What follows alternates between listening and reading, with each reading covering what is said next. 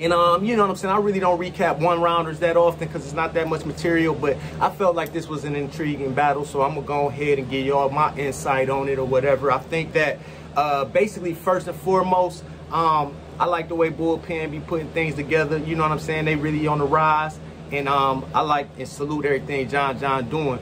When 40 started rapping, I'm like, man, 40 doing her normal 40 thing. She in her bag, she got flow.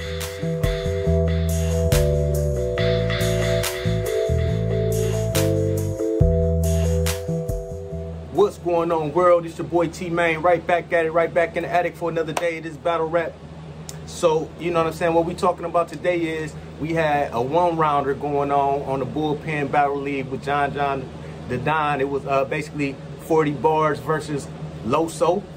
And you know what I'm saying, I really don't recap one-rounders that often because it's not that much material, but I felt like this was an intriguing battle, so I'm gonna go ahead and give y'all my insight on it or whatever. I think that basically, first and foremost, I like the way Bullpen be putting things together. You know what I'm saying? They really on the rise, and I like and salute everything John doing.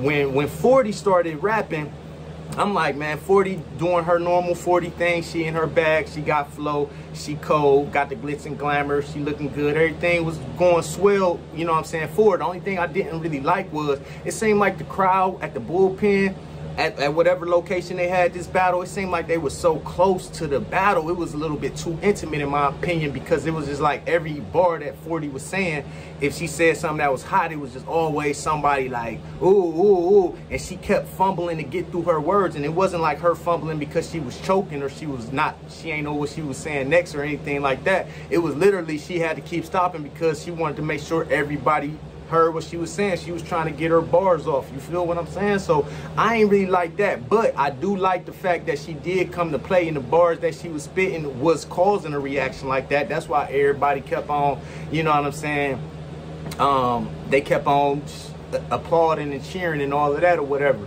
And then Loso, he comes out with his verse. He's doing typical Loso bars, you know what I'm saying? Fire, wasn't bad at all. I like what he had brung to the table and whatnot. He had a few lines like the Lisa, you know what I'm saying, and Simpsons reference. That was pretty cool. He also had another one towards the end about 40, you always going on 40, you like head ice or something like that. I thought that shit was fire too. So I basically gave that battle though slightly to 40, man. And it ain't no slight against Loso. I think Loso is dope. I just think that he just need to add like one more thing. Like, he was really wigging though, don't get me wrong, he was doing what he had to do.